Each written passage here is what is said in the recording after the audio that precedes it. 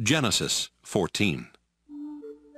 About this time, King Amraphel of Babylonia, King Arioch of Ellasar, King Chedorlaomer of Elam, and King Tidal of Goyim attacked King Bera of Sodom, King Birsha of Gomorrah, King Shinab of Admah, King Shemeber of Zeboim, and the king of Bela, also known as the city of Zoar. King Chedorlaomer and his allies had ruled these last 5 kings for 12 years. But in the 13th year, the kings rebelled and came together in Siddim Valley, which is now covered by the southern part of the Dead Sea. A year later, King Chedorlaomer and his allies attacked and defeated the Rephaites in Ashtaroth Karnaim, the Zuzites in Ham, and the Emites in Sheva Kiriathaim. They also defeated the Horites in the hill country of Edom as far as El Paran near the desert. They went back to the city of En-Mishpat, better known as Kadesh. Then they captured all the land that belonged to the Amalekites, and they defeated the Amorites who were living in Hazazon Tamar.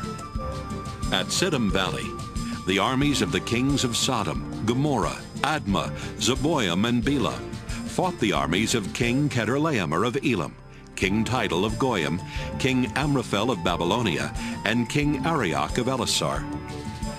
The valley was full of tar pits, and when the troops from Sodom and Gomorrah started running away, some of them fell into the pits. Others escaped to the hill country. Their enemies took everything of value from Sodom and Gomorrah, including their food supplies. They also captured Abram's nephew Lot, who lived in Sodom. They took him and his possessions and then left. At this time, Abram the Hebrew was living near the oaks that belonged to Mamre the Amorite. Mamre and his brothers Eshcol and Aner were Abram's friends. Someone who had escaped from the battle told Abram that his nephew Lot had been taken away. 318 of Abram's servants were fighting men, so he took them and followed the enemy as far north as the city of Dan. That night, Abram divided up his troops, attacked from all sides, and won a great victory. But some of the enemy escaped to the town of Hobah north of Damascus, and Abram went after them. He brought back his nephew Lot, together with Lot's possessions and the women and everyone else who had been captured. Abram returned after he had defeated King Chedorlaomer and the other kings.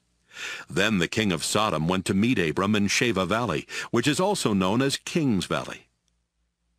King Melchizedek of Salem was a priest of God Most High. He brought out some bread and wine and said to Abram, I bless you in the name of God Most High, creator of heaven and earth. All praise belongs to God Most High for helping you defeat your enemies. Then Abram gave Melchizedek a tenth of everything. The king of Sodom said to Abram, All I want are my people. You can keep everything else. Abram answered, The Lord God Most High made the heavens and the earth, and I have promised him that I won't keep anything of yours, not even a sandal strap or a piece of thread. Then you can never say that you are the one who made me rich. Let my share be the food that my men have eaten, but Aner, Eshcol, and Mamre went with me, so give them their share of what we brought back.